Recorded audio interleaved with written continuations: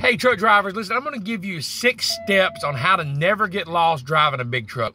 Listen, driving a truck can be very eventful. A lot of things can happen, a lot of things can go wrong. There's a lot of stress that goes along with it, and there's a lot of good things that go along with it, but you don't want to have to worry about getting lost. That's one thing. So in this video, I'm going to give you 6 tips on how to get lost, not to get lost. Number 1, call your shipper and receiver before you go to a location. If you've never been to that city, call them and get local directions in and out and write them down. That's the first thing you should be doing. Number 2, make sure you got a good trucking GPS. And I said trucking GPS, not car GPS. A good trucking GPS, and you want to put the address in there and make sure it's giving you a good trucking route. Number 3, you want to look at that route at an atlas. Make sure you got a good atlas and you can look at that and see how the route goes. Every truck driver should have an atlas. That's how we always used to use it in the old days.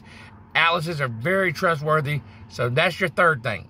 Number 4, you want to look up Google Maps. Now, I didn't say use Google Maps as a GPS, but look up the place you're going to on Google Maps and do the picture of the place so you can see where the shipper and the receiving side is. A lot of times the address that the shipper might be maybe to their front door, and trucks don't go that way. You may have to go to the other side, but if you blow it up on Google Maps, you can actually see the location of where you're going.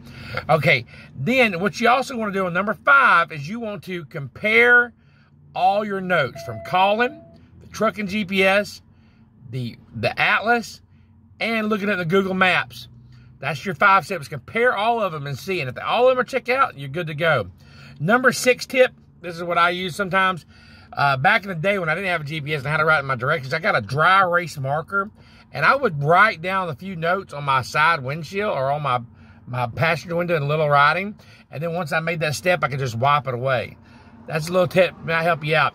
Listen, if you got some value from this, hit that like button. Subscribe to my channel. This is Trucking Life with Sean. Let's get it.